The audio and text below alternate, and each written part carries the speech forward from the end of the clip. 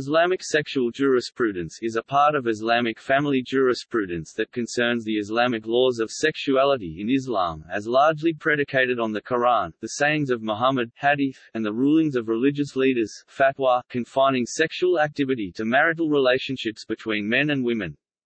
While most traditions discourage celibacy, all encourage strict chastity, modesty and privacy with regard to any relationships between genders, holding forth that their intimacy as perceived within Islam, encompassing a swath of life broader than sexual activity, is largely reserved for marriage. This sensitivity to gender difference, gender seclusion and modesty outside of marriage can be seen in current prominent aspects of Islam, such as interpretations of Islamic dress and degrees of gender segregation. In Islam, prohibitions against extramarital sex are strong and permissible marital sexual activities are familiar subjects. Marriage and concubinage are permitted sexual relationships and they are described in Quran and Hadith as great wells of love and closeness. In these permitted relationships, there are also some limitations as well as permissions. A man should not have intercourse during his wife's menstruation and afterbirth periods. He is also considered to be sinning when penetrating anally. Contraceptive use is permitted for birth control. Actions and behaviors such as abortion other than for medical risk to the pregnant woman, and homosexuality are strictly forbidden.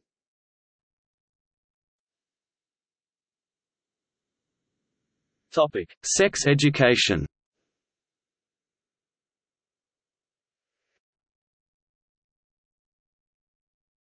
Topic: Children.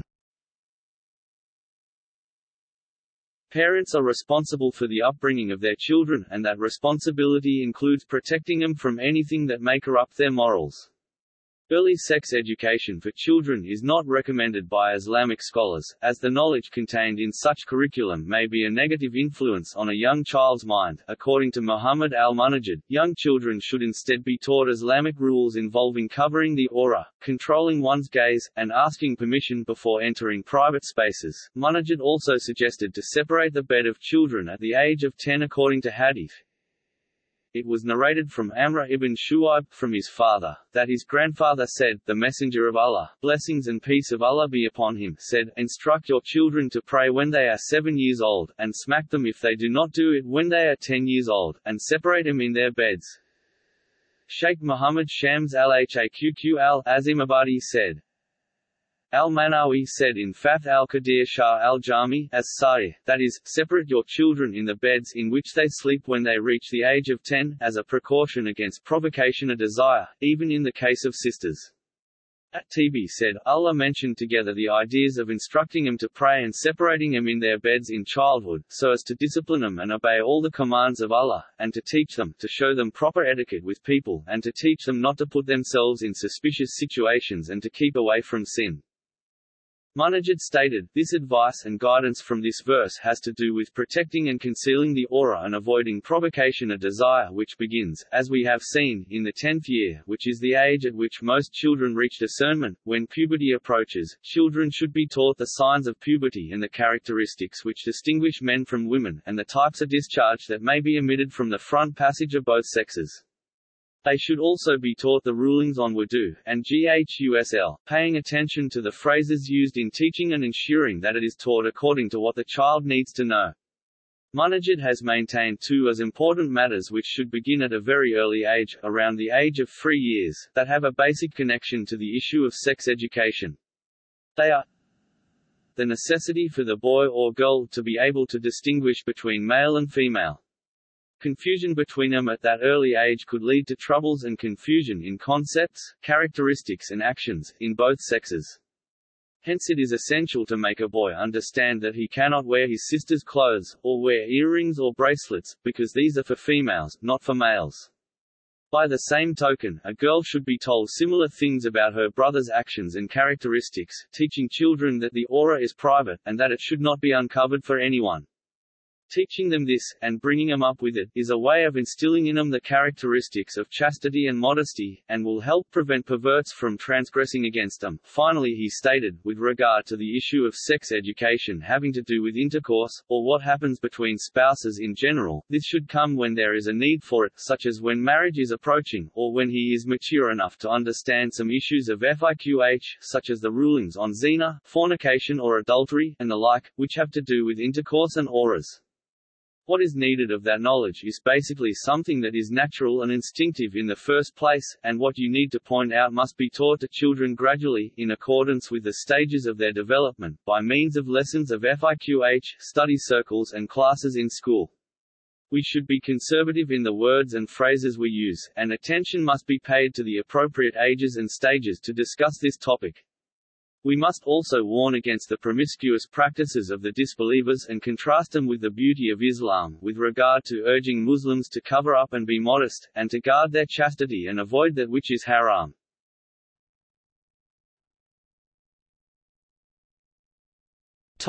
Adult. Muslim men and women asked Islamic prophet Muhammad about issues concerning sexual behavior, so as to know the teachings and rulings of their religion. Muslims could pose their questions either to Muhammad directly or to his wives. A hadith attributed to Muhammad's wife Aisha states that the Ansar women in particular were not shy about asking questions regarding sexual matters.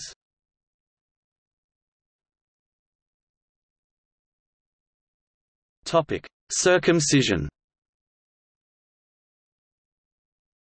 Khitan or khatna Arabic, is the term for male circumcision carried out as a cultural rite by Muslims and is considered a sign of belonging to the wider Islamic community.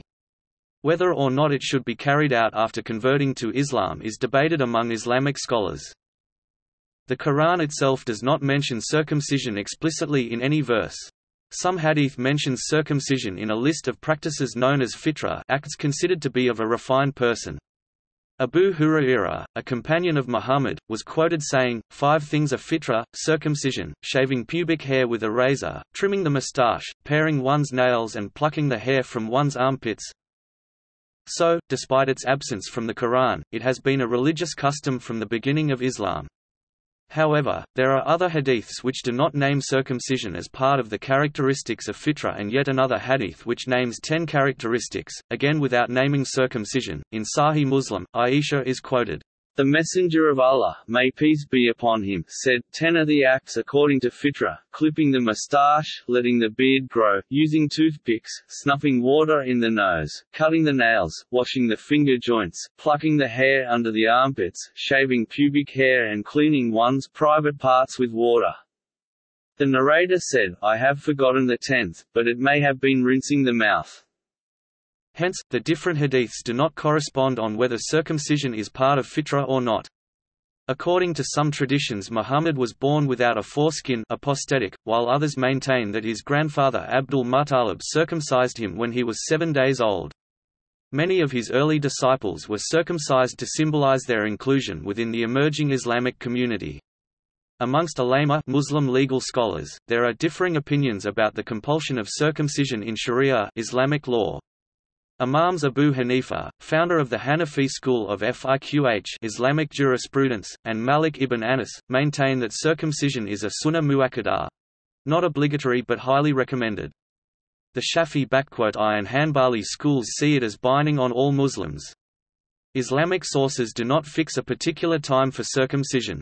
It depends on family, region and country. A majority of ulama however take the view that parents should get their child circumcised before the age of 10. The preferred age is usually 7, although some Muslims are circumcised as early as on the 7th day after birth and as late as at the commencement of puberty.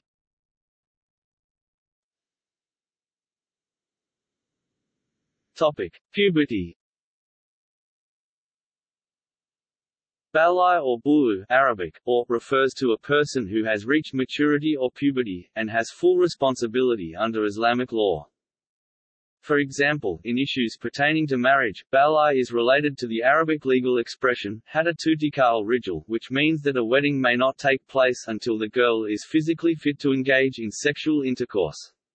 In comparison, Baligh or Baligh concerns the reaching of sexual maturity which becomes manifest by the menses. The age related to these two concepts can, but need not necessarily, coincide. Only after a separate condition called rushdi, or intellectual maturity to handle one's own property, is reached can a girl receive her bride wealth.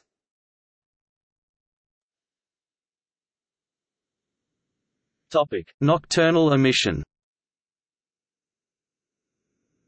Nocturnal emission is not a sin in Islam. Moreover, whereas a person fasting, in Ramadan or otherwise, would normally be considered to have broken their fast by ejaculating on purpose, during either masturbation or intercourse, nocturnal emission is not such a cause.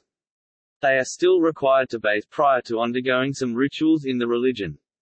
Muslim scholars consider ejaculation something that makes one temporarily ritually impure, a condition known as junub, meaning that a Muslim who has had an orgasm or ejaculated must have a ghusl, before they can read the Quran or perform the formal prayer known as salat.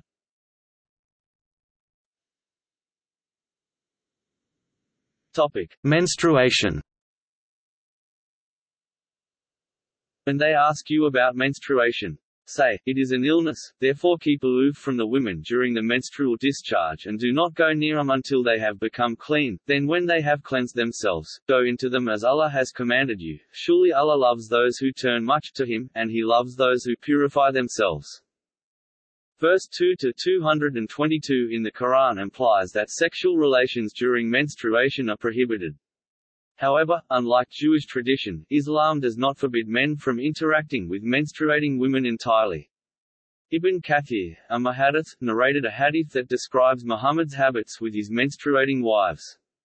This hadith demonstrates that Muhammad gave license to all forms of spousal intimacy during the period of menstruation with the exception of vaginal intercourse. Women are required to perform ritual cleansing (ghusl) before resuming religious duties or sexual relations upon completion of her menstruation.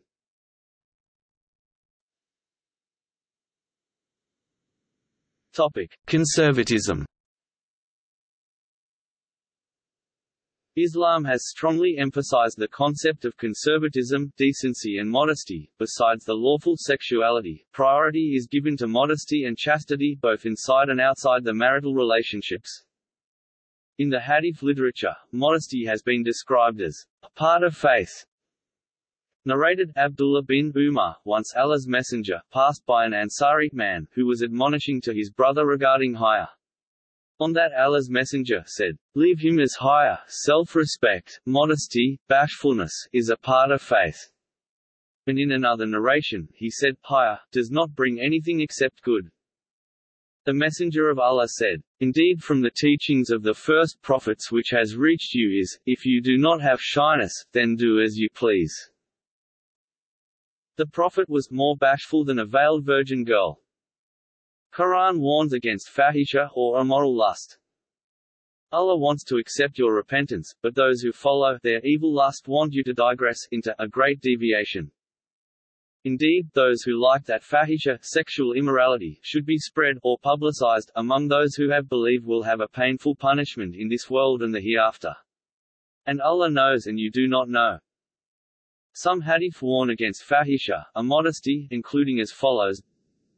Narrated on the authority of Anas bin Malik, the Prophet said, when fahisha, lewdness, is a part of anything, it becomes defective, and when haya, modesty, is a part of anything it becomes beautiful. The Messenger of Allah said, "There are 5 things with which you will be tested, and I seek refuge with Allah lest you live to see them. Fahisha, promiscuity, sexual immorality never appears among a people to such an extent that they commit it openly, but plagues and diseases that were never known among the predecessors will spread among them."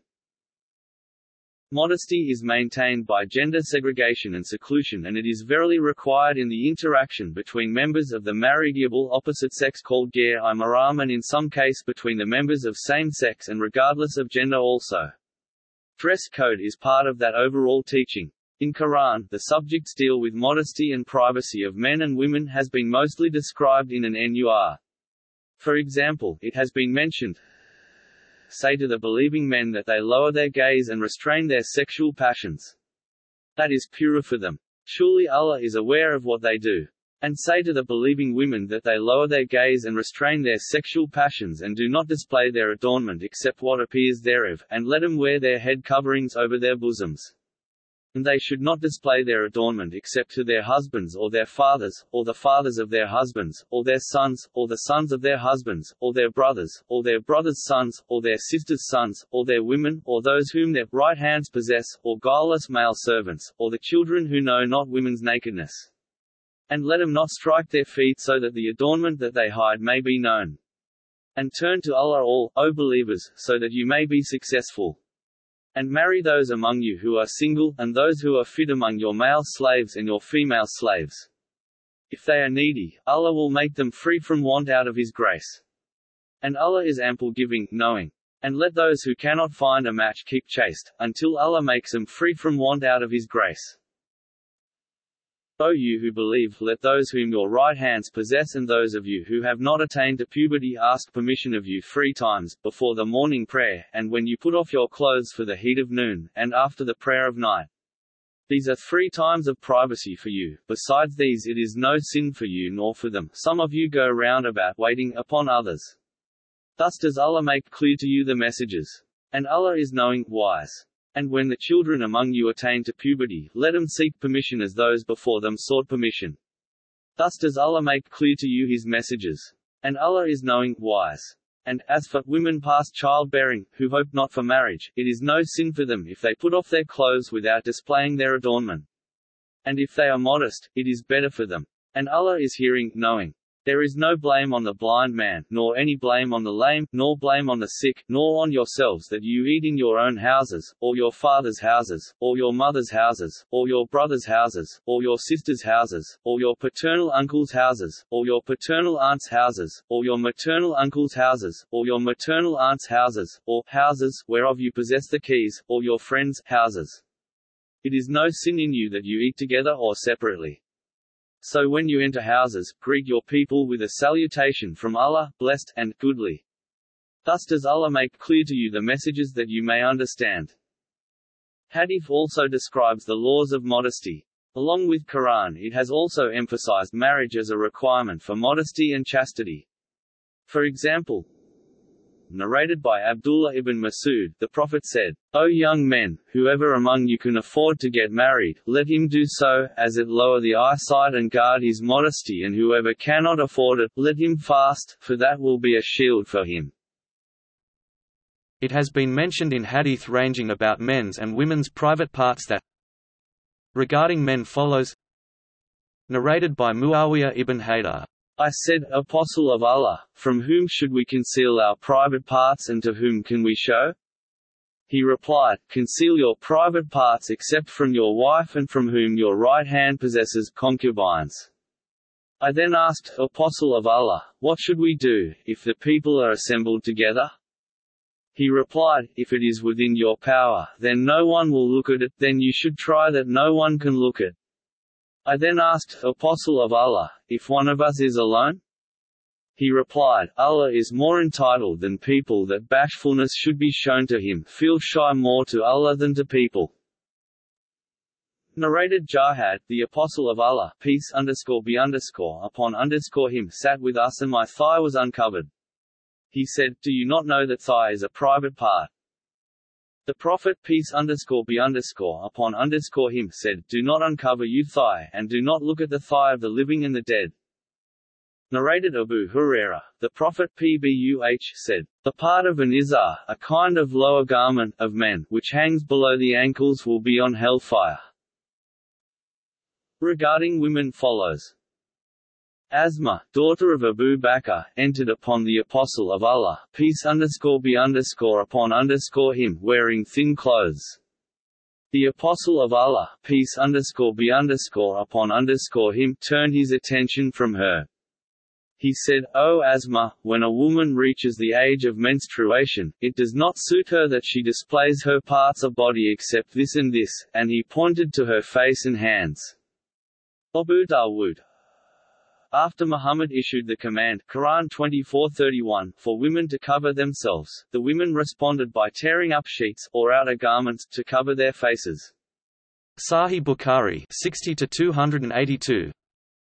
Safia, daughter of Abu Ubaid, said, when the Messenger of Allah mentioned lower garment, Salama, wife of the Messenger of Allah asked him, and a woman, Messenger of Allah?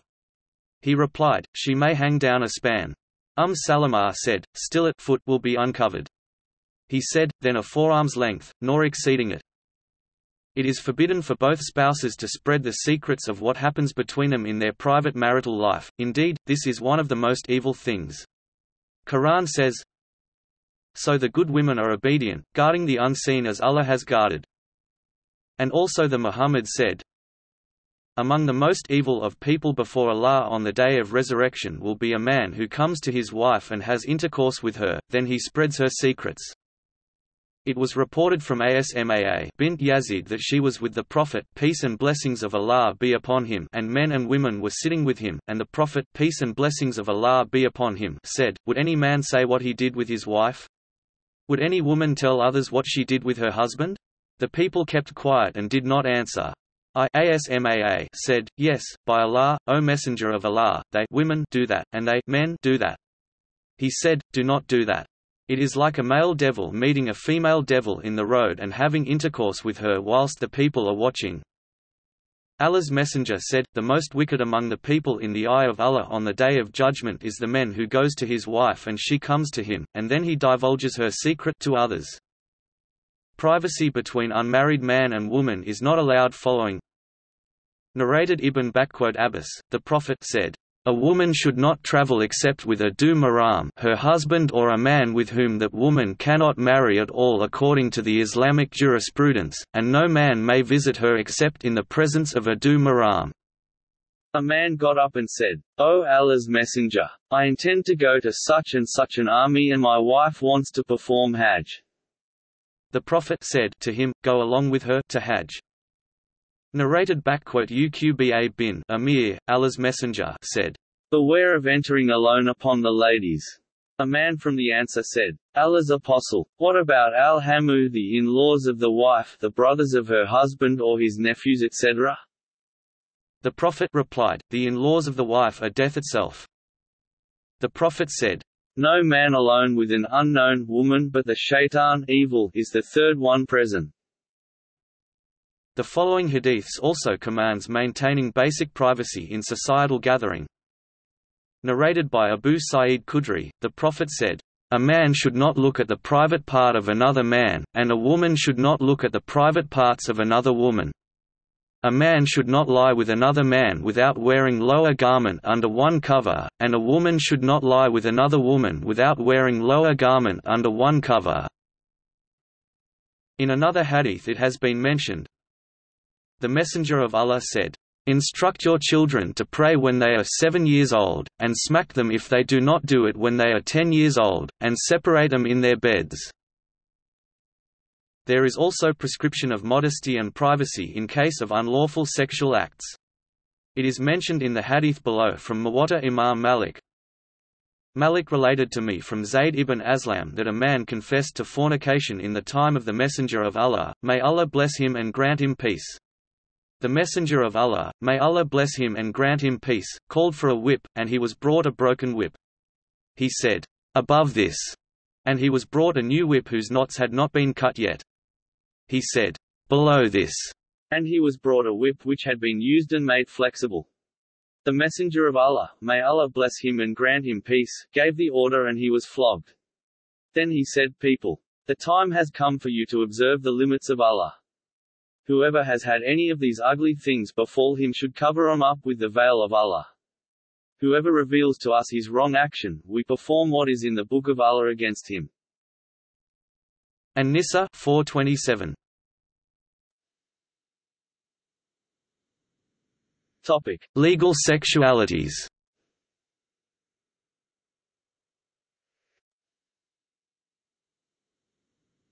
Topic: Sexual relationships. In Islam, there are two types of permitted sexual relationship, marriage and concubinage. They are also extended rulings regarding on the affairs. Topic: Marriage. Marriage nikah is a contract between Muslim men and his wife. Marriage has been described in tradition hadith as half of the religion with the regards of preserving chastity. Anas ibn Malik reported, "The Messenger of Allah, peace and blessings be upon him, said, whoever Allah provides with a righteous wife, then Allah has assisted him in half of his religion. Let him fear Allah regarding the second half." In Islamic law, marriage legalizes sexual intercourse between the husband and wife. Marriage is not restricted to a platonic relationship, nor is it only for procreation. Marriage is greatly encouraged in Islam, partially because it provides a lawful institution in which to fulfill one's sexual urges. Islam does provide extensive rules regarding sex, however, within the conditional institution of marriage, there are sources in both the Quran and Hadith, which promote the well-being of humans and their natural sexual instincts. In the Surah Baqarah, sex in married life is openly recommended, when they, i.e. wives, have cleansed themselves after menstruation, you go into them as Allah has commanded.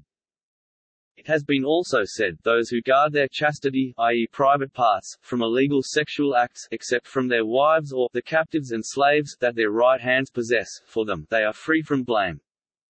Additionally, sources of hadith illustrate similar promotion of fulfilling sexual urges in lawful ways within a marriage. The Wasilat Shia quotes Muhammad as encouraging his followers to marry, saying, "Oh, you young men! I recommend marriage to you." Prophet Muhammad also declared marital sex as charity.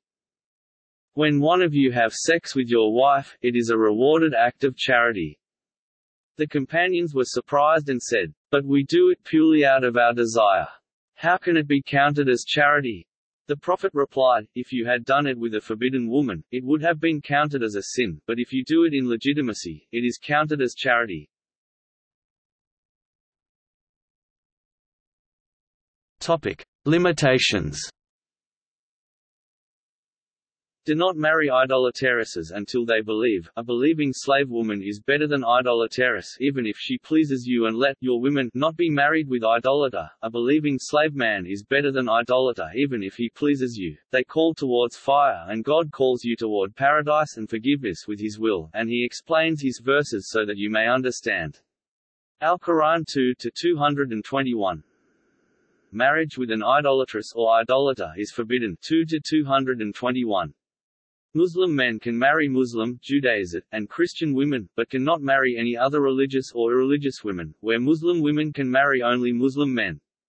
A Muslim man can maintain at a time 4 marital relationship, but Muslim women can at a time maintain only 1 marital relationship. Islam has forbidden marriage to one's father's wives 422, one's mother, daughters, sisters, father's sisters, mother's sisters, brother's daughters, sisters' daughters, foster mothers, foster sisters, mother-in-law, stepdaughters born of women with whom one has had conjugal relations, the wives of blood sons, and 2 sisters from the same family, unless it was unknown at the time that the 2 were related 423, as well as all married women except who have become slaves as their previous marriage ends on becoming slave 324.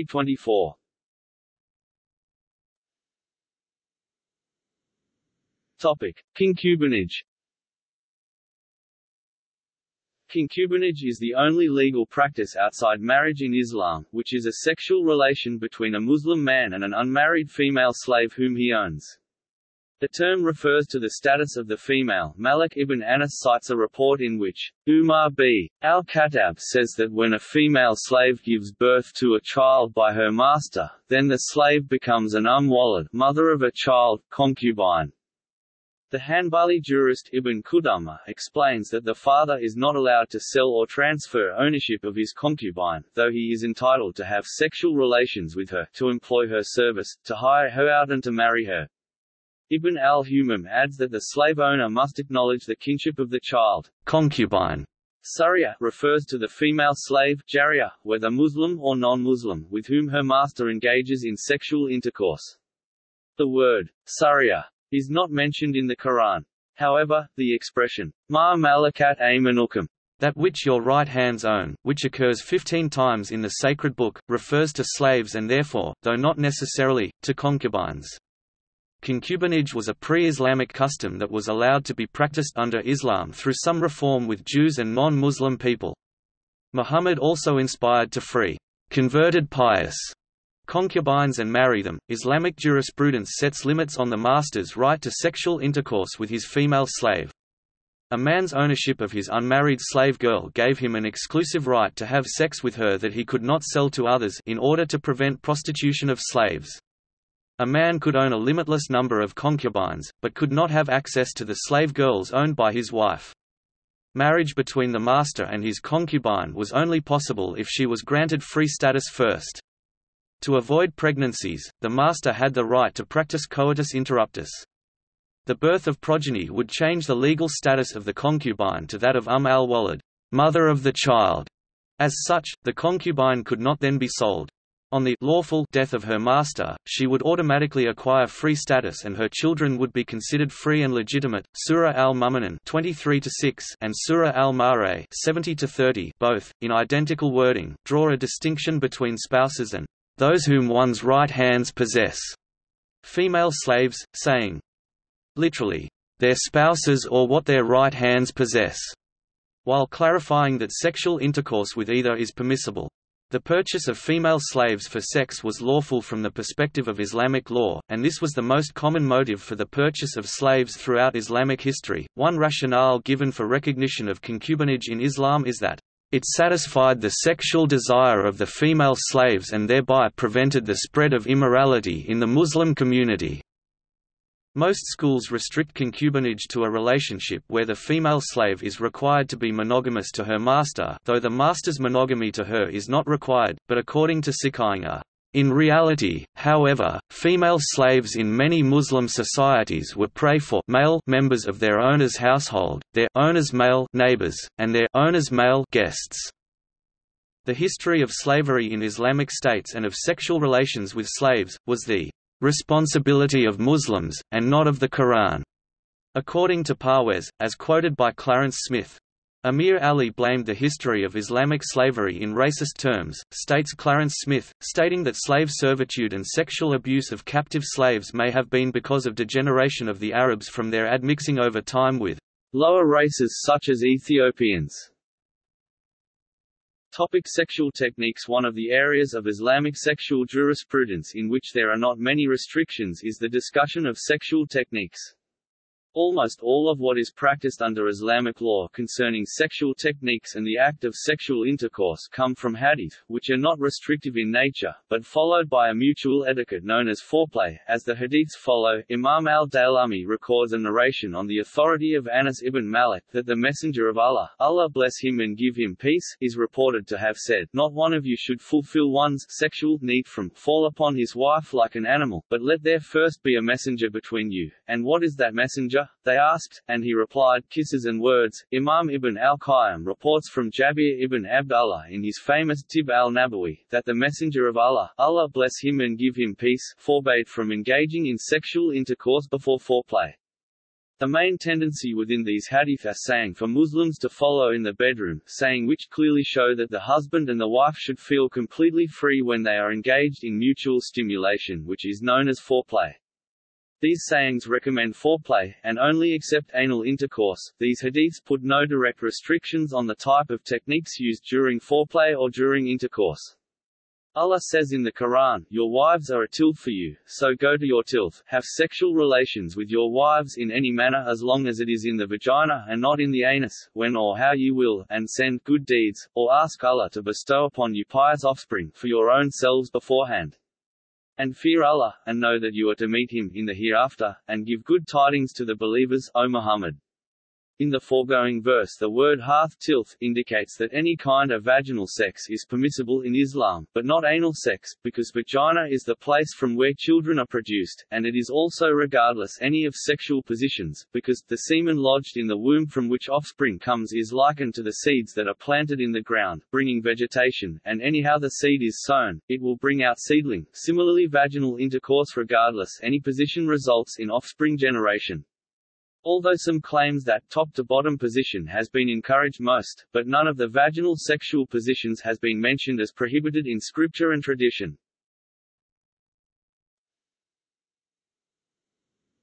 Topic: Obligations. In Islam, the husband should have intercourse with his wife according to what satisfies her, so long as that does not harm him physically or keep him from earning a living. The husband is obliged to treat his wife in a kind and reasonable manner. Part of that kind and reasonable treatment is intercourse, which he has to do. The majority of scholars set the time limit beyond which it is not permissible for the husband to forego intercourse at 4 months, but according to some scholars, the view is that there is no time limit. Most of the scholars have said that, it is obligatory on women alike not to refuse their husbands if they call them, so long as the woman who is called is not menstruating or sick in such a way that intercourse will be harmful to her, or observing an obligatory fast. If she refuses with no excuse, then she is cursed. It was narrated from Abu Huraira that the Prophet said, "If a man calls his wife to his bed, and she refuses to come, the angels curse her until morning comes." But it is not permissible for a husband to force his wife to do more than she is able to bear of intercourse. If she has an excuse such as being sick or unable to bear it, then she is not sinning if she refuses to have intercourse.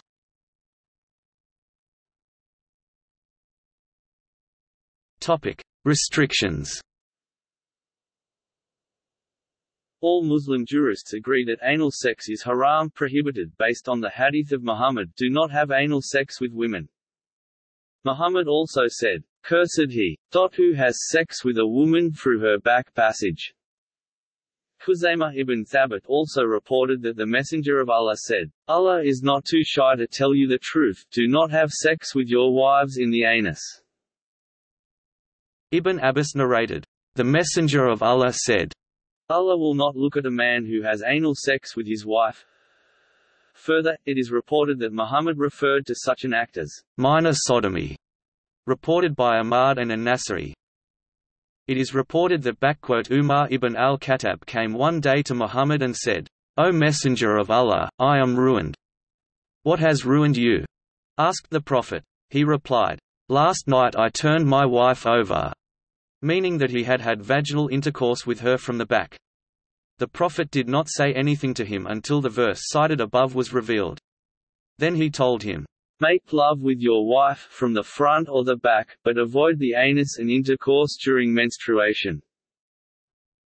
Sexual intercourse is prohibited during menstruation, for 40 days after childbirth, puerperium, during the daylight hours of the month of Ramadan, i.e. while fasting, on pilgrimage, while in the sanctuary in Aram at Mecca, pilgrims are not allowed to have intercourse. Marriages performed during the pilgrimage are invalid.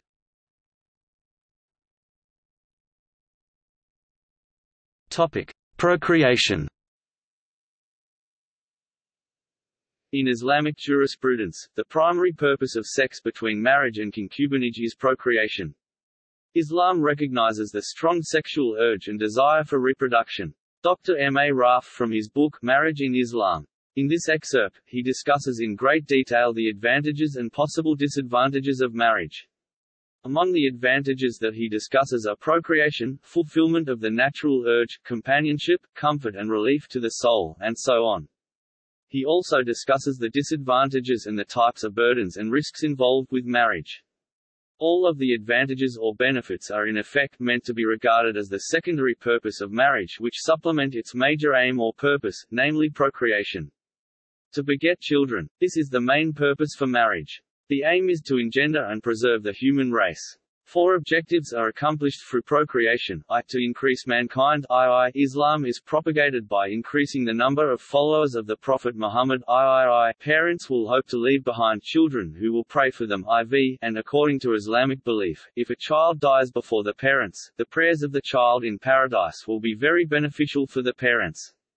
The children born of the matrimonial union become legitimate and mutual rights of inheritance are established. Islam always supports a pro-natalist view of procreation through many hadiths. Maqil ibn Yasar said, "A man came to the Prophet, peace and blessings of Allah be upon him, and said, I have found a woman who is of good lineage and is beautiful, but she does not children. Should I marry her?" He said, "No." Then he came again with the same question and he told him not to marry her. Then he came a third time with the same question and he said, "Marry those who are loving and fertile, for I will be proud of your great numbers before the other nations." This hadith indicates that it is encouraged to marry women who are fertile, so that the numbers of the Ummah will increase, and so the Prophet Muhammad will feel proud of his followers before all other nations. This shows that it is encouraged to have a lot of children. Narrated Abdullah, we used to participate in the holy battles led by Allah's Messenger and we had nothing, no wives, with us. So we said, "Shall we get ourselves castrated?" He forbade us that and then allowed us to marry women with a temporary contract too, and recited to us, O you who believe. Make not unlawful the good things which Allah has made lawful for you, but commit no transgression. 5.87 Narrated Abu Huraira, I said, O Allah's Messenger, I am a young man and I am afraid that I may commit illegal sexual intercourse and I cannot afford to marry. He kept silent, and then repeated my question once again, but he kept silent. I said the same for the third time, and he remained silent. Then repeated my question for the fourth time, and only then the Prophet said, O Abu Huraira, the pen has dried after writing what you are going to confront. So, it does not matter whether you get yourself castrated or not. The Messenger of Allah said, Marriage is part of my sunnah, and whoever does not follow my sunnah has nothing to do with me. Get married, for I will boast of your great numbers before the nations. Whoever has the means, let him get married, and whoever does not, then he should fast, for it will diminish his desire. The Messenger of Allah disapproved of Uthman bin Maz'un's desire to remain celibate. If he had given him permission, we would have gotten ourselves castrated. The Messenger of Allah forbade celibacy. Zayd bin Aqzam added, and Qatada recited, and indeed we sent messengers before you, O Muhammad, and made for them wives and offspring.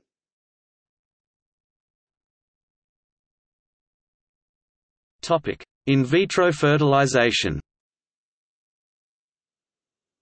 Regarding the response to in vitro fertilization (IVF) of Islam, the conclusions of Gad el-Haq Ali Gad el-Haq's Art Fatwa include that IVF of an egg from the wife with the sperm of her husband and the transfer of the fertilized egg back to the uterus of the wife is allowed, provided that the procedure is indicated for a medical reason and is carried out by an expert physician. Since marriage is a contract between the wife and husband during the span of their marriage, no third party should intrude into the marital functions of sex and procreation. This means that a third-party donor is not acceptable, whether he or she is providing sperm, eggs, embryos, or a uterus. The use of a third party is tantamount to zina, or adultery.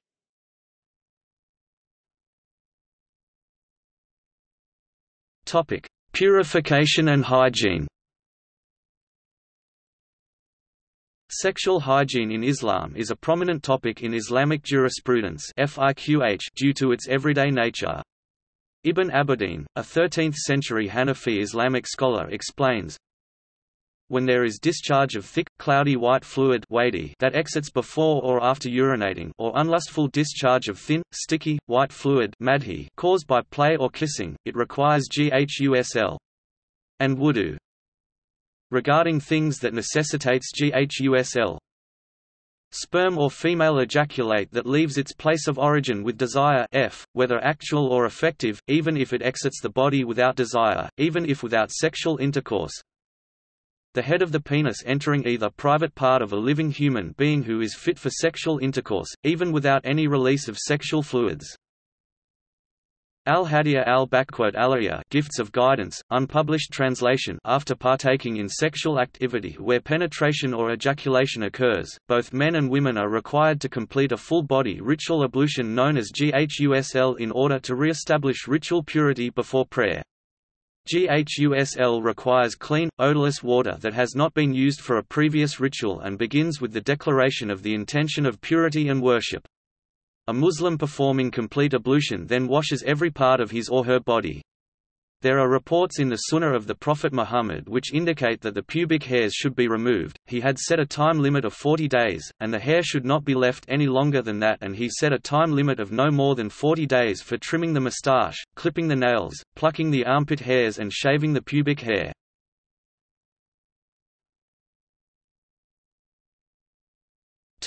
Fasting and Ramadan. It is made lawful to you to go into your wives on the night of the fast, they are an apparel for you and you are an apparel for them. Allah knew that you acted unfaithfully to yourselves, so He has turned to you mercifully, and removed from you this burden, so now be in contact with them and seek what Allah has ordained for you, and eat and drink until the whiteness of the day becomes distinct from the blackness of the night at dawn, then complete the fast till night, and have not contact with them while you keep to the mosques. These are the limits of Allah, so do not go near them. Thus does Allah make clear His communications for men that they may guard against evil.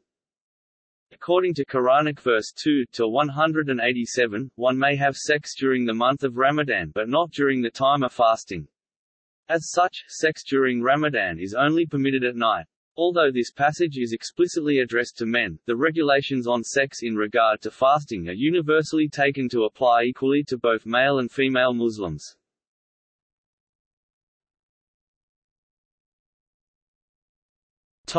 Illegal sexualities. Islamic law establishes two categories of legal, sexual relationships, between husband and wife and between a man and his concubine. All other sexual relationships, according to Islamic laws made by exegesis of the Quran and the Hadiths, are considered zina, fornication.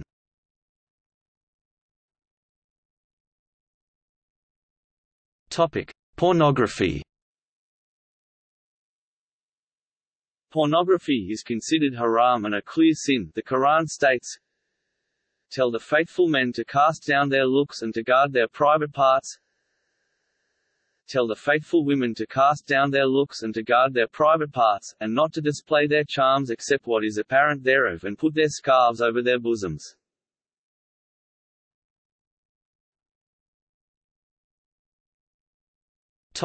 Masturbation. According to majority jurists, masturbation is generally considered haram or prohibited in Islam. But there are varying opinions among few jurists on the permissibility of masturbation. The Quran has been cited as being ambiguous on the issue of masturbation. The hadith regarding masturbation are, too, not considered to take a definitive stance on the subject. As such, positions on masturbation vary widely. According to Alden Tabia, it is permissible if done out of necessity. He also permitted masturbation as a means whereby soldiers, far away from their wives on a tour of duty, may remain chaste. The four Sunni schools of jurisprudence, known as Madhahib, the Hanafi, Shafi'i, Maliki and Hanbali schools of fiqh, have differing stances on the issue. Some see it forbidden in certain cases, i.e. if it leads a man, woman to ignore their spouse sexually, but recommended it when they see it as a lesser evil to elicit sex. It is generally prohibited according to the Hanafi and Hanbali mazhabs, unless one fears adultery or fornication, or is under the desire pressure, in which case, it is permissible to seek a relief through masturbation. According to Ahmed ibn Hanbal, it is permissible for prisoners, travelers and for men and women who have difficulty in finding a lawful spouse. It is prohibited all the time according to the Maliki and Shafi I mazhabs. It is haram in Shiite jurisprudence. There has always been a view to permit masturbation as the lesser of two evils, so as to ward off falling into fornication. Thus it is categorically incorrect to state that all Islamic scholars of the early Islamic age have unanimously agreed upon its complete prohibition. Those few jurists who permit masturbation in different cases, they distinguish between those who masturbate out of necessity and those who have these means yet still masturbate to gratify their lust.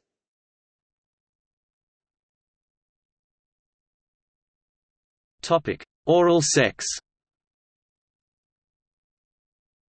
In Islam, oral sex between a husband and wife is considered makruh tahrimi, or highly undesirable by some Islamic jurists when the act is defined as mouth and tongue coming in contact with the genitals. The reason behind considering this act as not recommended is manifold, the foremost being the issue of modesty, purification, taharat, and cleanliness. The most common argument states that the mouth and tongue are used for recitation of the Quran and for the remembrance of Allah. Dhikr. Firstly, scholars considers touching genital by mouth as discouraged, mentioning reason that touching genital by right hand other than left hand has been prohibited by Muhammad, as in their opinion, mouth is comparatively more honorable than the right hand, for that touching genital with mouth is more abhorrent and vacatably excluded. Secondly, the status of genital secretions is debated among the four Sunni schools, some scholars viewing it as impure and others not.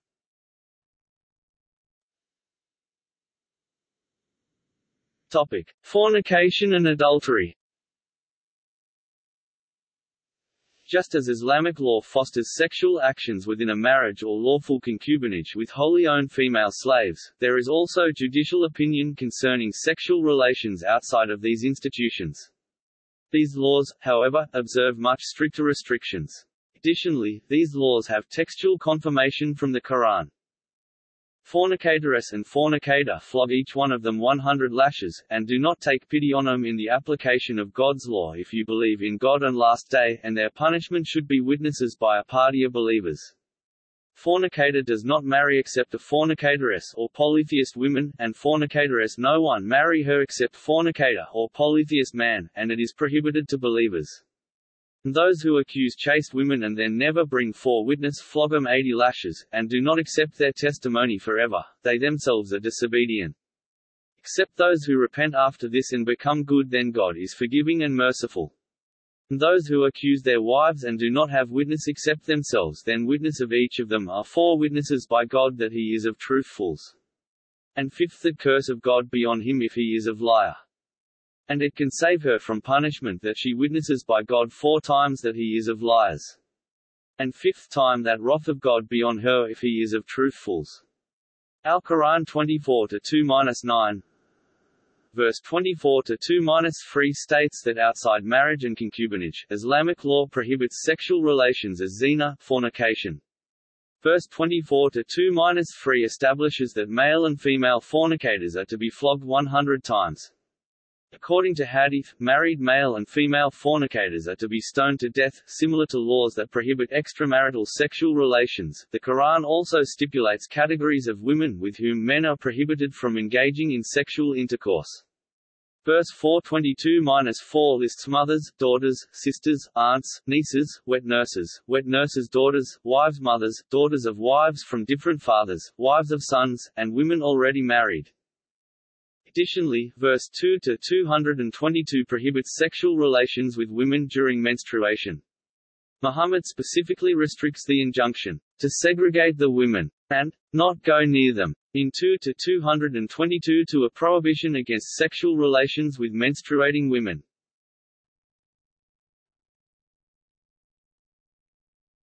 Topic: Prostitution.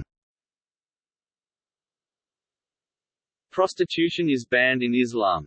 Quran states, "And compel not your slave girls to prostitution when they desire to keep chaste, in order to seek the frail goods of this world's life. And whoever compels them, then surely after their compulsion Allah is forgiving, merciful." Prostitution, trading sex for money, is haram. If any does this, then he shall be stoned to death. It was practiced by some Arabs during the 6th century. In the 7th century, Muhammad declared that prostitution is forbidden on all grounds. Jabir reported that Abdullah b. Ubay b. Salul used to say to his slave girl, "Go and fetch something for us by committing prostitution." It was in this connection that Allah, the Exalted and Glorious, revealed this verse, "And compel not your slave girls to prostitution when they desire to keep chaste in order to seek the frail goods of this world's life, and whoever compels them, then surely after their compulsion Allah is forgiving, merciful." XXIV 33.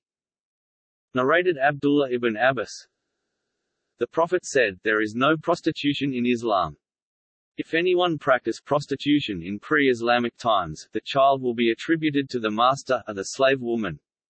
He who claims his child without a valid marriage or ownership will neither inherit nor be inherited." In Islam, prostitution is considered a sin, and Abu Masud al-Ansari is attributed with the saying, "Allah's apostle forbade taking the price of a dog, money earned by prostitution and the earnings of a soothsayer." Narrated Urwa bin Az-Zubair, Aisha, the wife of the Prophet, told him that there were 4 types of marriage during pre-Islamic period of ignorance. One type was similar to that of the present day, i.e. a man used to ask somebody else for the hand of a girl under his guardianship or for his daughter's hand, and give her mahr and then marry her. The second type was that a man would say to his wife after she had become clean from her period, "Send for so-and-so and have sexual intercourse with him." Her husband would then keep AWI from her and would never sleep with her till she got pregnant from the other man with whom she was sleeping. When her pregnancy became evident, her husband would sleep with her if he wished. Her husband did so, i.e. let his wife sleep with some other man, so that he might have a child of noble breed. Such marriage was called as al-istibda. Another type of marriage was that a group of less than 10 men would assemble and enter upon a woman, and all of them would have sexual relation with her. If she became pregnant and delivered a child and some days had passed after delivery, she would send for all of them and none of them would refuse to come, and when they all gathered before her, she would say to them, "You all know what you have done, and now I have given birth to a child. So, it is your child so-and-so," naming whoever she liked, and her child would follow him and he could not refuse to take him. The fourth type of marriage was that many people would enter upon a lady and she would never refuse anyone who came to her.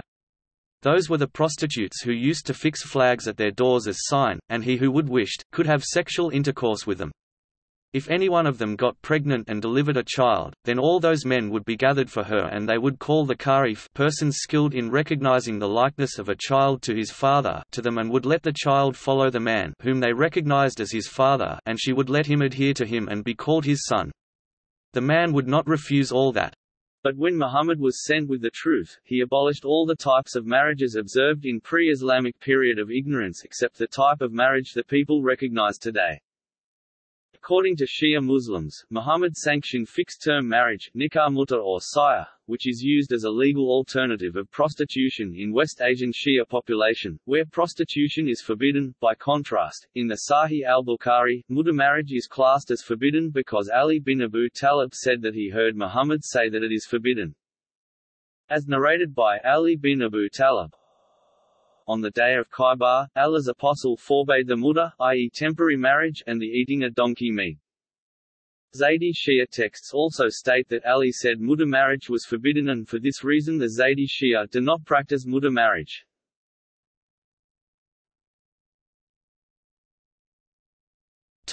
Rape.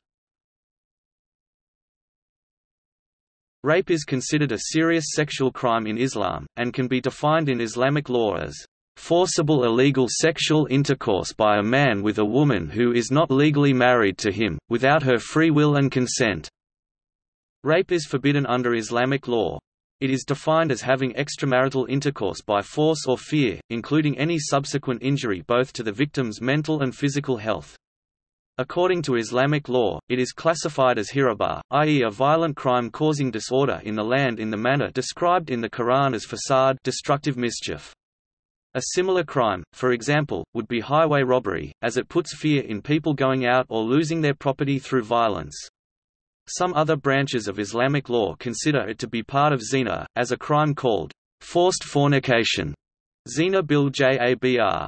In Sharia, rape is punishable by stoning to death. When a woman went out in the time of the Prophet for prayer, a man attacked her and raped her. She shouted and he went off, and when a man came by, she said, "That man did such and such to me." And when a company of the emigrants came by, she said, "That man did such and such to me."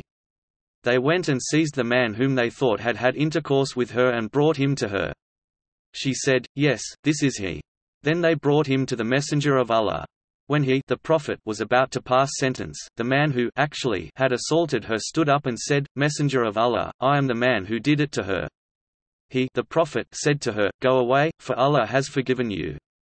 But he told the man some good words, Abu Dawud said, meaning the man who was seized, and of the man who had had intercourse with her, he said, "Stone him to death." He also said, "He has repented to such an extent that if the people of Medina had repented similarly, it would have been accepted from them." Under Islam, sexual intercourse is regarded as a loving act within marriage and should only be by mutual consent. There is, however, no explicit concept of rape within marriage in Sharia. A wife is deemed to have accepted conjugal relations as part of the marriage contract. She can only refuse on grounds which are specified as prohibited for sexual intercourse, such as when she is fasting, menstruating, undergoing postnatal puerperal discharge, or whilst on Hajj or Umrah. Classical Islamic law defined what today is commonly called rape as a coercive form of fornication or adultery zin. This basic definition of rape as coercive zin meant that all the normal legal principles that pertain to zin, its definition, punishment and establishment through evidence, were also applicable to rape. The prototypical act of zin was defined as sexual intercourse between a man and a woman over whom the man has neither a conjugal nor an ownership right. Sane adult male and female convicted of zin were to receive a fixed corporal punishment, had 100 lashes and exile for 1 year for unmarried free persons, stoning to death for married or previously married free persons. Zin was established, according to classical law, through confession by one or both parties as well as proof. A second type of evidence, pregnancy in an unmarried, unowned woman, was contested between the schools. The stringent evidentiary and procedural standards for implementing the zin punishment may have functioned to offset the severity of the punishment itself, an effect that seems to have been intended by legal authorities, who in the early period developed legal maxims encouraging averting the had punishments as much as possible, whether through claiming ambiguity or a lack of legal capacity. What distinguished a prototypical act of zin from an act of rape, for the jurists, was that in the prototypical case, both parties act out of their own volition, while in an act of rape, only one of the parties does so. Jurists admitted a wide array of situations as being coercive in nature, including the application of physical force, the presence of duress, or the threat of future harm either to oneself or those close to oneself. They also included in their definition of coercion the inability to give valid consent, as in the case of minors, or mentally ill or unconscious persons. Muslim jurists from the earliest period of Islamic law agreed that perpetrators of coercive zin should receive the had punishment normally applicable to their personal status and sexual status, but that the had punishment should not be applied to victims of coercive or non-consensual zin due to their reduced capacity. According to the Maliki, Hanbali, and Shafi schools of law, the rape of a free woman consisted of not one but two violations: a violation against a right of God, Haku Allah, provoking the had punishment, and a violation against a human interpersonal right, Haku Adami, requiring a monetary compensation. These jurists saw the free woman, in her proprietorship over her own sexuality (BU), as not unlike the slave owner who owns the sexuality of his female slave. For them, in the same way that the slave owner was entitled to compensation for sexual misappropriation, the free woman was also entitled to compensation. The amount of this compensation, they reasoned, should be the amount that any man would normally pay for sexual access to the woman in question, that is, the amount of her dower, sadak or mahr. As far as abortion in the context of rape, most jurists do not consider rape to be a valid reason. The sanctity of the new life takes precedence over the autonomy of the pregnant women. However, some women in the Middle East were arrested after they went to the police to report rapes.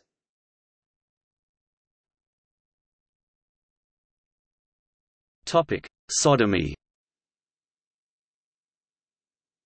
Yusuf al-Qaradawi, a contemporary Sunni Muslim scholar, states that sodomy is prohibited, as the act is forbidden in the Islamic marriage contract. A wife must abstain from it should her husband demand it and may seek divorce if her husband persists or tries to force it on her. The act in itself, however, does not nullify the marriage and the wife must seek divorce if she is to leave her husband. Muslim scholars justify the prohibition on the basis of the Quranic verse 2-223, saying that it commands intercourse only in the vagina, i.e. potentially procreational intercourse. The vaginal intercourse may be in any manner the couple wishes, that is, from behind or from the front, sitting or with the wife lying on her back or on her side. There are also several hadith which prohibit sodomy. From the story of Lot it is clear that the Quran regards sodomy as an egregious sin. The death by stoning for people of Sodom and Gomorrah is similar to the stoning punishment stipulated for illegal heterosexual sex. There is no punishment for a man who sodomizes a woman because it is not tied to procreation. However, other jurists insist that any act of lust in which the result is the injecting of semen into another person constitutes sexual intercourse. Sodomy often falls under that same category as sex between an unmarried man and women engaging in sexual acts. Male-male intercourse is referred to as liwat, literally joining, while female-female intercourse is referred to as sihak, literally rubbing. Both are considered reprehensible acts, but there is no consensus on punishment for either. Some jurists define zin exclusively as the act of unlawful vaginal penetration, hence categorizing and punishing anal penetration in different ways. Other jurists included both vaginal and anal penetration within the definition of zin and hence extended the punishment of the one to the other. Religious discourse has mostly focused on sexual acts, which are unambiguously condemned. The Quran refers explicitly to male-male sexual relations only in the context of the story of Lot, but labels the Sodomites as actions, universally understood in the later tradition as anal intercourse, and abomination. Female-female relations are not addressed. Reported pronouncements by Muhammad hadith reinforce the interdiction on male-male sodomy, although there are no reports of his ever adjudicating an actual case of such an offense. He is also quoted as condemning cross-gender behavior for both sexes and snitching them from local places, but it is unclear to what extent this is to be understood as involving sexual relations. Several early caliphs, confronted with cases of sodomy between males, are said to have had both partners executed, by a variety of means. While taking such precedents into account, medieval jurists were unable to achieve a consensus on this issue. Some legal schools prescribed capital punishment for sodomy, but others opted only for a relatively mild discretionary punishment. There was general agreement, however, that other homosexual acts, including any between females, were lesser offences, subject only to discretionary punishment.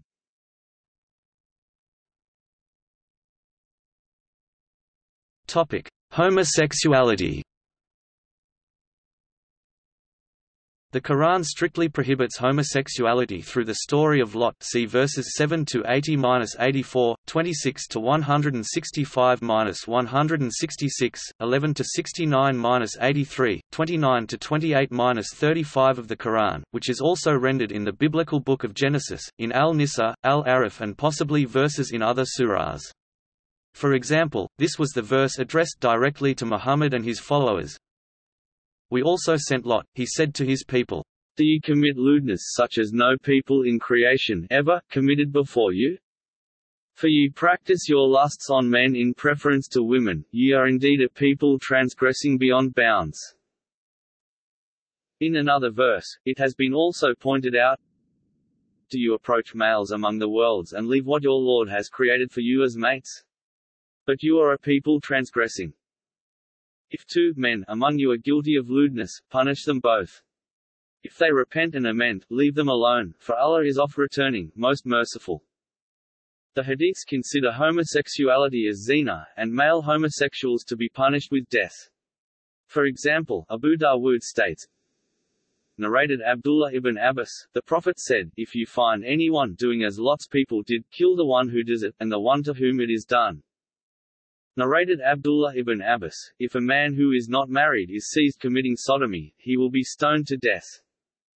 Al-Nuwairi (1272–1332) in his Nihaya reports that Muhammad is alleged to have said what he feared most for his community were the practices of the people of Lot. He seems to have expressed the same idea in regard to wine and female seduction. It was narrated that Jabir, the Prophet said, "There is nothing I fear for my followers more than the deed of the people of Lot."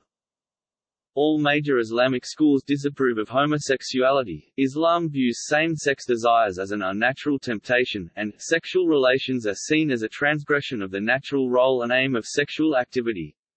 Islamic teachings, in the Hadith tradition, presume same-sex attraction, extol abstention and, in the Quran, condemn consummation. Most of the jurists believe there should be severe punishments according to the above Quranic and prophetic orders, such as death or floggings, while some others disagree. Early caliphs were known to have had both of the male partners executed in various ways. Some other jurists believe that there is no punishment that will serve as an effective purgative for this act, and therefore its immorality precludes an earthly punishment. Some jurists are so morally offended by homosexuality that just the discussion around it is cause for excommunication and anathematizing. The discourse on homosexuality in Islam is primarily concerned with activities between men. There are, however, a few hadith mentioning homosexual behavior in women. The jurists are agreed that there is no had punishment for lesbianism, because it is not zina. Rather a ta'zir punishment must be imposed, because it is a sin. Although punishment for lesbianism is rarely mentioned in the histories, al-Tabari records an example of the casual execution of a pair of lesbian slavegirls in the harem of al-Hadi, in a collection of highly critical anecdotes pertaining to that caliph's actions as ruler. Some jurists viewed sexual intercourse as possible only for an individual who possesses a phallus, hence those definitions of sexual intercourse that rely on the entry of as little of the corona of the phallus into a partner's orifice. Since women do not possess a phallus and cannot have intercourse with one another, they are, in this interpretation, physically incapable of committing zina.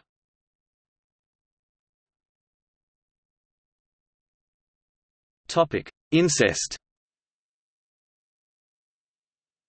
Hadith forbids incestuous relationship, zina by or mahram, sexual intercourse between someone who is mahram, and prescribes execution as punishment. Narrated Ibn Abbas, that the Prophet said, if a man says to another man, "O you Jew," then beat him 20 times. If he says, "O you effeminate," then beat him 20 times. And whoever has relations with someone that is a mahram, family member or blood relative, then kill him.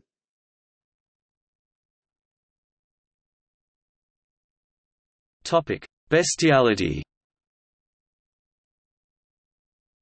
According to Hadith, bestiality is defined under zina, and its punishment is execution of the accused man or woman along with the animal. Narrated Ibn Abbas, that the Messenger of Allah said, "Whomever you see having relations with an animal, then kill him and kill animal." So it was said to Ibn Abbas, "What is the case of the animal?" He said, "I did not hear anything from the Messenger of Allah about this, but I see that the Messenger of Allah disliked eating its meat or using it, due to the fact that such a heinous thing has been done with that animal."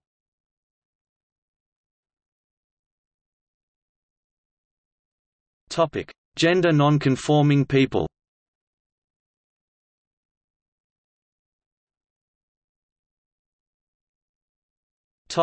Transgender. Mukanathan, effeminate ones, men who resemble women, singular mukanath, were men who acted in ways interpreted as feminine. As time went on, the mukanathan were forced to be castrated. There has been significant mention of mukanathan in ahadith and by scholars of Islam. The word refers to a person who behaves like a woman in gentleness, speech, appearance, movements and so on. The mukanath or effeminate man is one who is obviously male, unlike the kuntha intersex. Effeminate people are of two types. I, those who are created that way, intersex, there is no sin on them. I, those who were not created that way, rather they choose to imitate women in their movements and speech. This is the type which is cursed in the hadiths. The following tradition speaks to their behavior. Narrated by Abdullah ibn Abbas, the Prophet cursed effeminate men, those men who are in the similitude, assume the manners of women, and those women who assume the manners of men, and he said, "Turn them out of your houses." The Prophet turned out such and such man, and Umar turned out such and such woman. Sex change operation means that healthy males or females suffering from no deformity, who are able to marry and reproduce, choose to undergo elective surgery to transform themselves into the appearance of the opposite sex. This kind of surgery is prohibited by Islamic law because it is altering Allah's creation needlessly and in vanity. Allah relates that Satan says, "And I shall order them and they will alter Allah's creation." Muhammad also said regarding people imitating, i.e. transgender, the opposite sex, Allah curses men who imitate women and women who imitate men.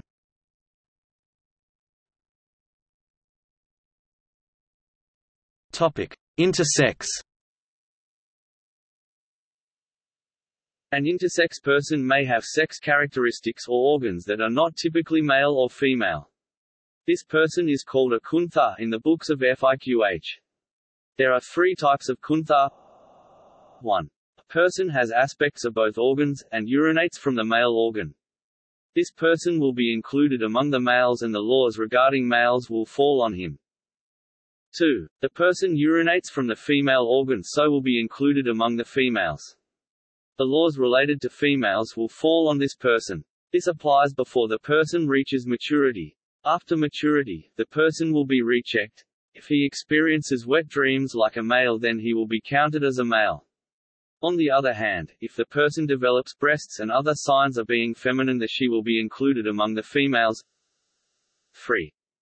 When both masculine and feminine signs are equal and it cannot be determined whether the person is more male or more female, then such a person is termed kuntha mushkil. There are different laws regarding such a person. A few examples: it is not permissible for a kuntha mushkil to wear silk and jewelry. Both these are permissible for females. But because this person's condition cannot be ascertained, so precaution demands that such a person not wear silk and jewelry, because of the possibility that the person may be more male. Such a person cannot travel without a mahram because of the possibility of being more female. When this person dies, ghusl will not be given because the question arises that who will render the ghusl, male or female.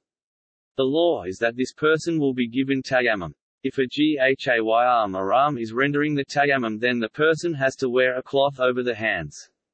A mahram does not have to wear a cloth over the hands. With regard to marriage of one who is intersex, if it is an unambiguous case, then according to how he or she is classified, he or she may marry someone of the opposite gender. If it is an ambiguous case, then the marriage of such a person cannot be valid, the reason being that he may be male, in which case how can he marry another male, or may be female, in which case she can't marry another female like her. If this individual is sexually attracted to females and claims to be a man, this is a sign that he is most likely male, and vice versa. Intersex medical interventions are considered permissible to achieve agreement between a person's exterior, chromosomal makeup, or sex organs. They are regarded as treatment and not the altering of Allah's creation or imitation of the opposite sex.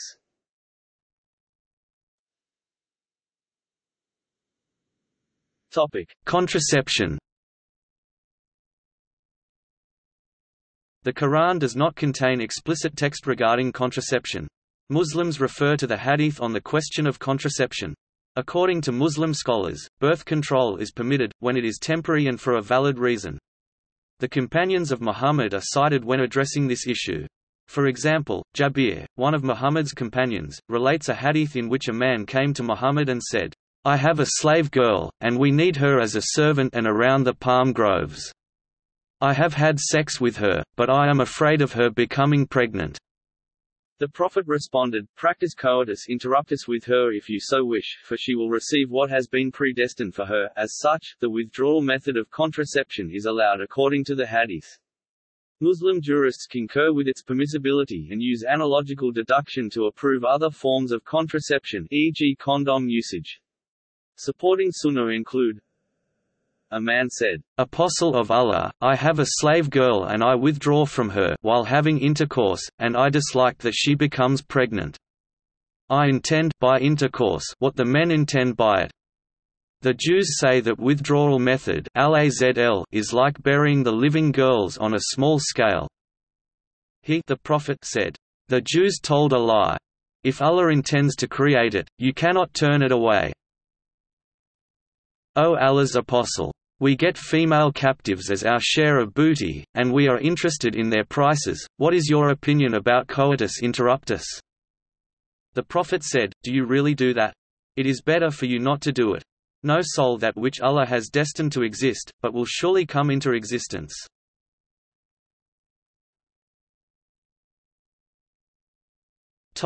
Sterilization. It is not permitted to carry out operations on men or women that will lead to complete sterility, such as cutting the vas deferens vasectomy in men, or removing the ovaries or womb hysterectomy or ligation in women. Irreversible methods of contraception and birth control called sterilization are not allowed for both male and female, except in the case of the wife who becomes terminally ill and perpetually incapable of having babies. Therefore, if the sterilization is irreversible and cannot be undone, it will not be permissible unless the woman is terminally ill. Under normal circumstances, sterilization is considered to be absolutely and decidedly prohibited in Sharia. The irreversible nature associated with both the male and female sterilizations clearly contradicts one of the primary purposes of marriage, which is to have children, as mentioned by Abu Hamid al-Ghazali in his Ihya Ulum al-Din. Furthermore, sterilization is a form of mutilation of one's body mudla, which has been clearly forbidden in the Sharia.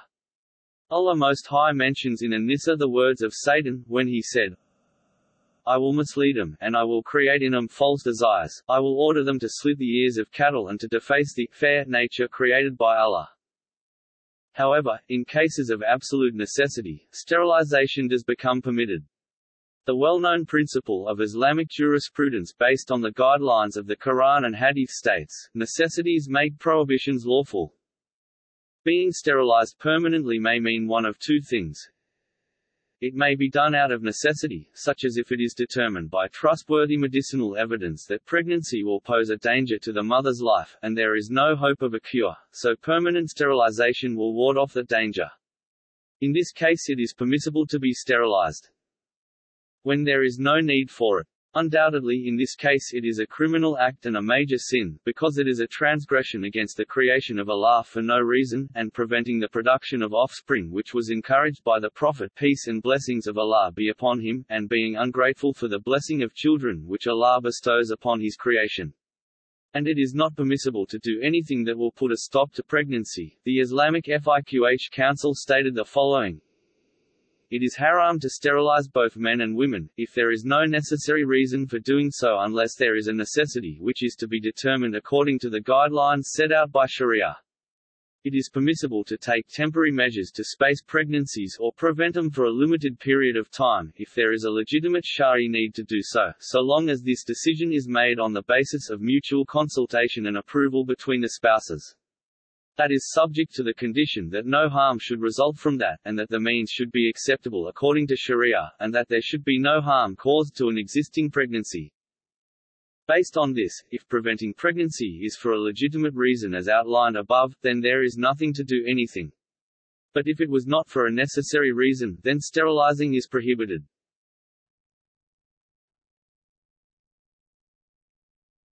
Topic: Castration. Castration is removal of the testicles. The Arabic word translated here as castration may also refer to removal of the testicles and penis. Some scholars differentiated between the two and said, if his testicles only are cut off, then he is a eunuch, if his penis is cut off, then he is emasculated. It is prohibited for a person to do that deliberately to himself or to someone else. Castration of the human is prohibited in Islam, whether he is a child or an adult, because of the prohibition on hadith on that. Ibn Hajar said, it is prohibited, therefore it is haram, and there is no difference of opinion concerning that in the case of the sons of Adam, i.e., humans. Among the reports that confirm this prohibition is the following: Prophet Muhammad's era, when some followers wanted to be castrated in absence of their wives, but the Prophet forbade it and permitted 3 days temporary marriage for them for a certain period, but after the period he declared it permanently forbidden. Abdullah b. Mas'ud reported, we were on an expedition with Allah's Messenger, may peace be upon him, and we had no women with us. We said, should we not have ourselves castrated? He, the Holy Prophet, forbade us to do so. He then granted us permission that we should contract temporary marriage for a stipulated period, giving her a garment, and Abdullah then recited this verse: those who believe do not make unlawful the good things which Allah has made lawful for you, and do not transgress. Allah does not like transgressors. Al-Quran, v. 87. Sabra al-Juhani reported on the authority of his father that while he was with Allah's Messenger, may peace be upon him, he said, 0 people, I had permitted you to contract temporary marriage with women, but Allah has forbidden it now, until the day of resurrection. So he who has any woman with this type of marriage contract, he should let her off, and do not take back anything you have given to them, as dower. According to the hadith of Sa'd ibn Abi Waqqas, the Messenger of Allah, blessings and peace of Allah be upon him, forbade Uthman ibn Maz'un to be celibate. If he had given him permission, we would have gotten ourselves castrated. It was narrated from Salama bin Raf bin Zinba, that, his grandfather came to the Prophet and he had castrated a slave of his. The Prophet manumitted the slave in compensation for having been mutilated. Narrated Qatada, Samura reported the Messenger of Allah as saying, whoever kills his slave we shall kill him, and whoever cuts the nose of his slave we shall cut off his nose. If anyone castrates his slave, we shall castrate him. Ibn Hajar said, commenting on these hadiths, the reason behind the prohibition on castration is that it is contrary to what the lawgiver wants of increasing reproduction to ensure continuation of struggle against the disbelievers. Otherwise, if permission had been given for that, then many people would have done that, and reproduction would have ceased, and the numbers of Muslims would have become less as a result, and the numbers of non-Muslims would have increased, and that is contrary to the religious purpose.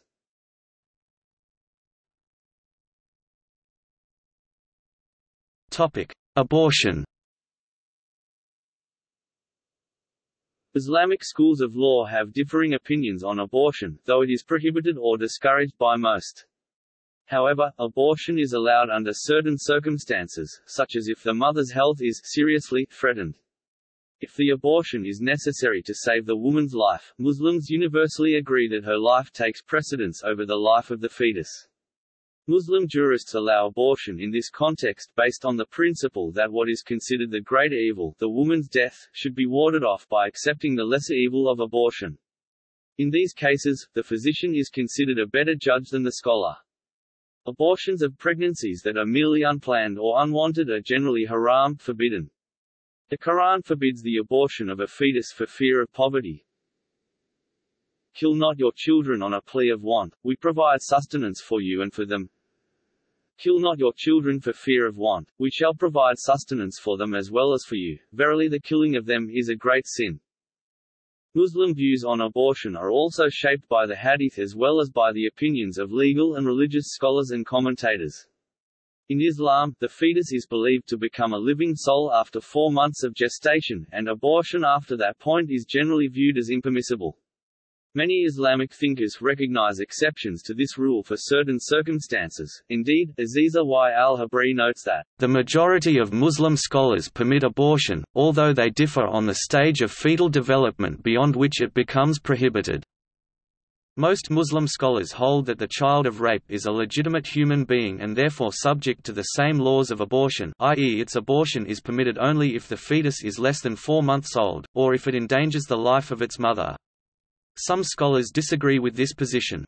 Some Muslim scholars also argue that abortion is permitted if the newborn might be sick in some way that would make its care exceptionally difficult for the parents, e.g. deformities, mental retardation, etc.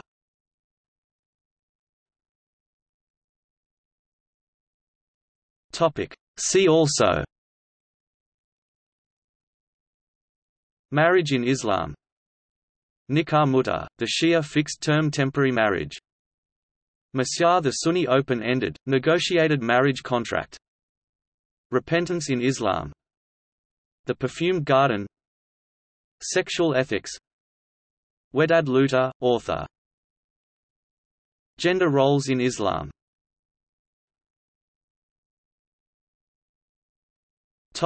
Notes. Ahlul Bayt Digital Islamic Library Project references.